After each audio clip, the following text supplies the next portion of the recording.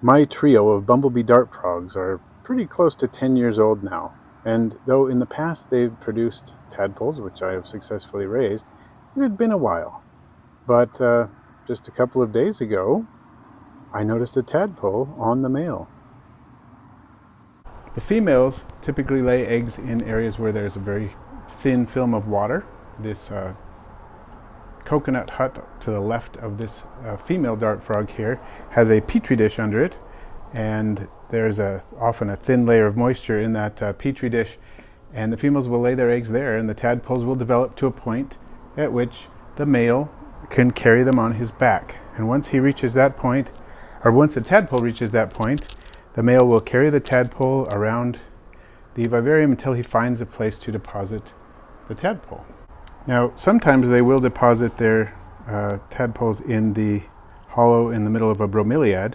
This is the largest bromeliad I have in the vivarium right now, and as you can see, it's in the process of blooming, so that wasn't a particularly suitable place to put it. But fortunately, once I saw that the male was carrying a tadpole, I put several small deli cups with distilled water in them at strategic points in the vivarium. There's another one down there somewhere. And those are suitable tadpole repository points as well. These other bromeliads are quite small, wouldn't really work. Unfortunately, the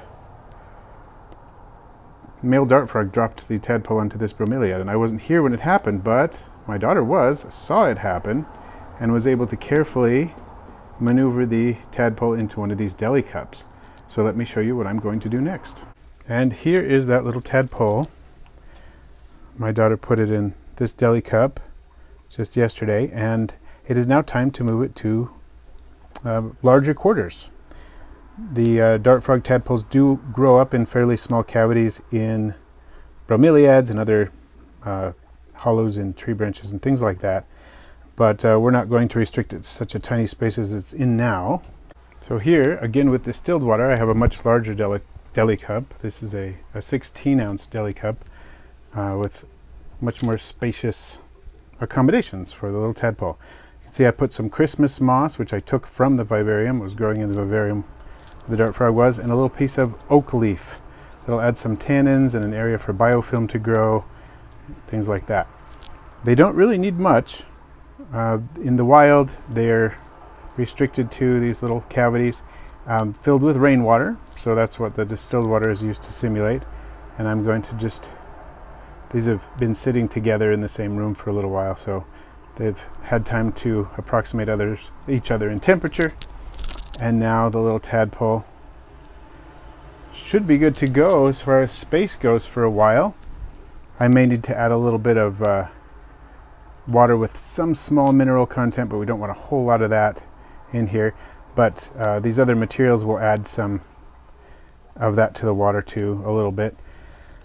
And the tadpole will largely eat fish flakes, very small amounts of fish flakes, as it grows. And then once it starts to metamorphose, I'll have to keep my eye on that. Once it starts to get its front legs, I'm going to use a bigger deli cup, and I'm going to tip it quite a bit so that it has a shallow end of water and an area where it can escape the water. Of course, I'll have a secure lid on the deli cup at that point so that it can't escape.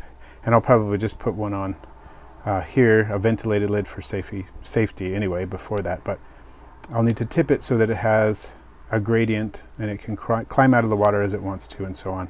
And then once its tail has been absorbed into its body, it'll essentially have completed the process of metamorphosis, and I can start feeding it springtails and things like that for a few weeks until it is large enough to graduate to dusted fruit flies. And from there on, its care will be identical to that of an adult, and it will grow quite quickly. It has been a little while since I've raised a tadpole. Like I said, I've done it before, but it'll be fun to do again. I hope you enjoyed this, and I hope you will track the progress of this tadpole in future videos. Thanks for watching today. I post videos every Friday with live streams and shorts during the week as well.